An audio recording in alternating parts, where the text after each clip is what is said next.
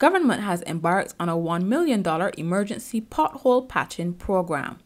Nation News visited some of the sites to view the work and get feedback from road users. When a pothole is small, fix it. Don't wait until it gets big like a big pond. You can raise fish, you can swim in it. Fix it when it's small. You understand me?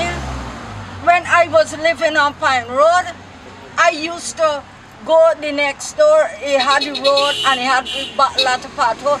Every evening, I would pick up dirt and brick and all the things and fill up the holes there every day. The best area would be concrete for the roads, because it will never be stable with the Barbados green. I feel good now that the road is being patched.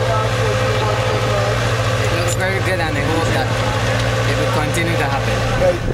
Having to go give away crumbs, I can't do the radio. I hold my sky on a slap. I hit in this wall, I go right over behind but my two hands on my knee. Broad daylight, I'm riding slow to you on a straight road.